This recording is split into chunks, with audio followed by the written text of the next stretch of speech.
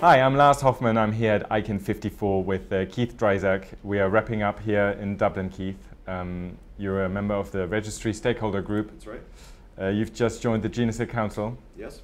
And so I was wondering, the Registries Stakeholder Group, what role do they play in the GNSO? Yeah, thank you, Lars. Glad to be here and very excited to be joining the Council for the first time. I've been recently the chair of the Registries Stakeholder Group for the last 3 years. The registries are one of the contracted party house along with our customers, the registrars. As such, we form together one half of the bicameral structure of the GNSO and the GNSO Council. So over the last 3 years, the Registry Stakeholder Group has grown from 17 members to over 100 with the introduction of the new gTLD program.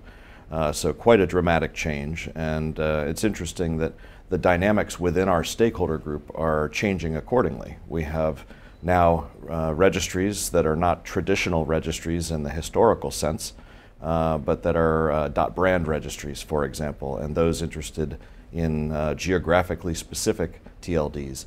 And each one of these new entrants to our stakeholder group and to the community has its unique interests. It's been a fascinating time. Great, thank you. For those people who are maybe not necessarily familiar with the domain name system as much as others, I understand you've been also on the GNSO Council beforehand. That's right. I've been in the ICANN community since the year 2000. We've over the course of many years, I've had different jobs and different roles within the ICANN community.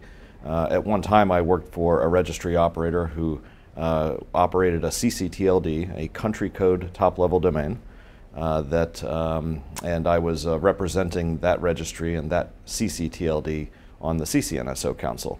So I'm very excited now to be moving to the GNSO Council, where the generic top-level domains develop policy. It's a fascinating opportunity, and there is a significant difference between the CCNSO and the GNSO, in that the GNSO is actually comprised or composed of a number of different individual stakeholder groups with their unique interests and perspectives, whereas the CCNSO is largely a group of country code registry operators. Each has its own policy development processes, but they're significantly different in the way that they are developed, and certainly in terms of the way they are implemented. Thank you. And on the GNSO Council, you are elected for 2 years. What do you think are the key issues that the Council will be dealing with over that period of time? It's certainly there's going to be a number of different reviews that are taking place. Review of the new gTLD program certainly is going to be a big one, with the GNSO developing policy for generic top-level domains and the introduction of the new gTLD program. There's going to be a very important set of reviews coming up. And the entire GNSO community, I'm sure, will be interested in tracking that and providing input to that process. A topic of interest in ICANN for many years has been WHOIS. For most people that have followed the ICANN community and the development of gTLD policy and DNS policy, WHOIS is a long-standing concern. There are a number of different WHOIS-related tracks at the moment, many of them intertwined, some of them overlapping.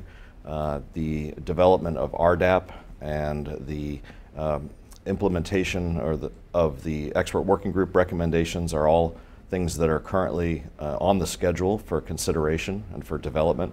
And I think WHOIS, as it has been for many years, will continue to be a big topic of concern and focus for the community. Okay. Keith, thank you much for your time. And I hope I see you at the next meeting in Marrakesh. Thank you, Lars. Glad to be here.